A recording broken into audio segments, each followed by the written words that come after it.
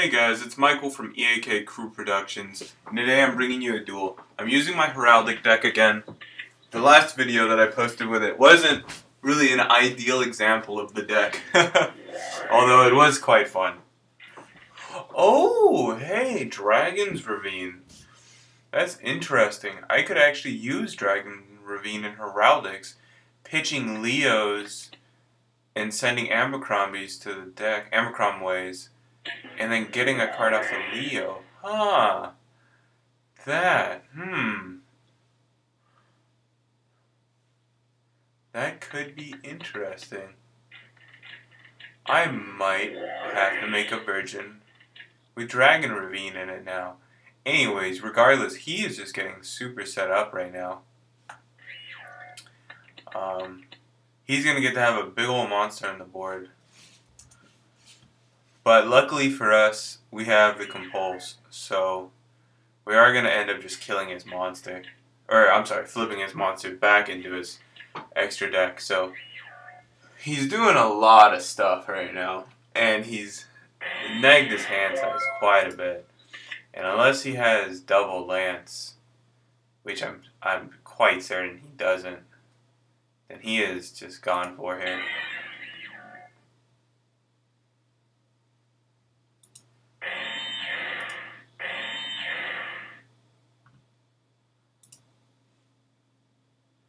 Well, yeah, we're pretty much just going for Leo's effect right now. We're gonna add this guy to our hand. He's just so good. We want him in the graveyard.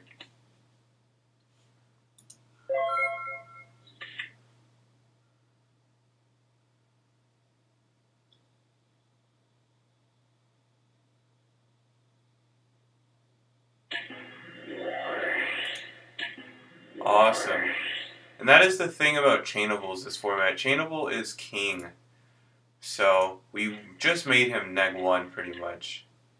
And I mean, the thing that I don't really like about this deck in general is that, I mean, look at how neggy it is already. Like,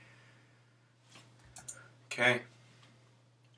Like, look at how many cards I have in hand compared to the amount of cards he has in hand. And, like, sure, he has a setup where, like, he just summons one monster, and all of a sudden he's got all these things that he can use on the field, but it's like, I don't know, it's like, is it worth it? Like, he seriously has 3 cards after I compulse his monster. I have 5. I mean, I'm going second here. It's just a little ridiculous, you know?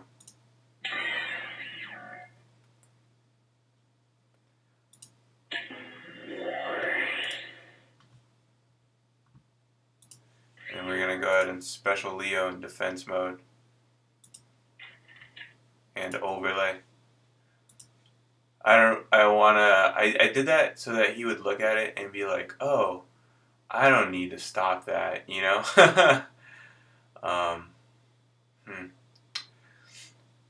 I'm thinking that we might just grab a level chain to get a card.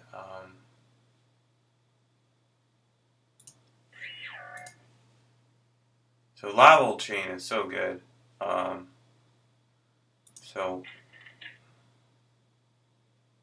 No, well, oops. We'll have to do this a different way here. We'll have to detach this one. Because what I want to do is grab this and put it on top of the deck here.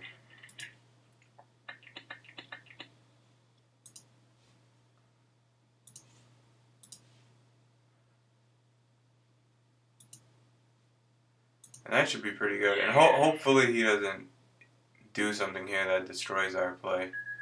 No, good, good, good. And we'll set both of these, because if he heavy storms, we're still going to be able to come back. I know that specifically because of the card on top of our deck. And then MST right there would have been so devastating for him.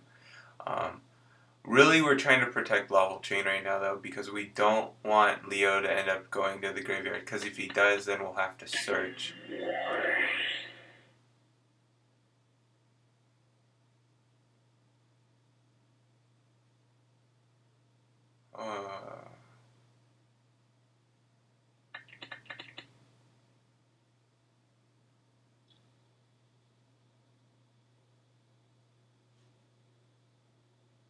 Uh,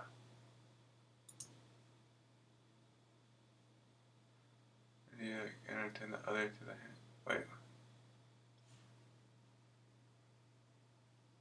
Alright, cool. Cool. Yeah, I was like, damn it, where is that going? I was like, I did realize it was to the hand, but he typed it in for me, so even though I was brain farting, he held my brain fart along just a little bit quicker.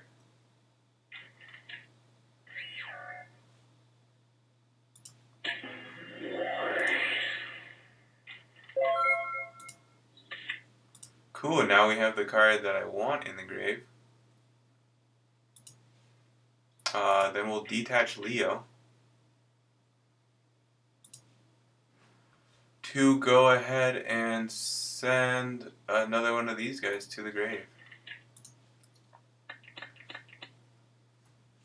Leo effect.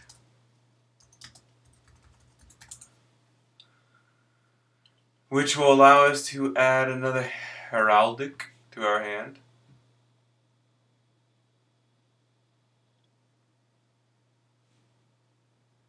Ooh, we'll go with this one.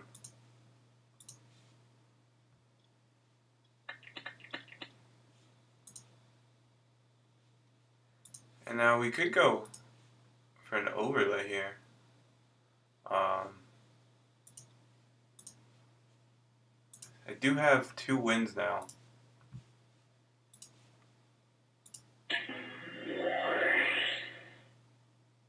Which was the main point behind that. Was getting these guys into the grave because they are 2 wins.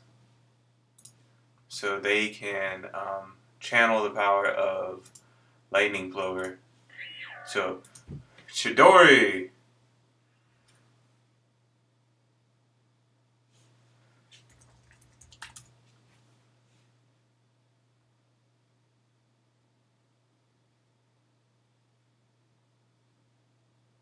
And we can detach that and send that to the top of the deck.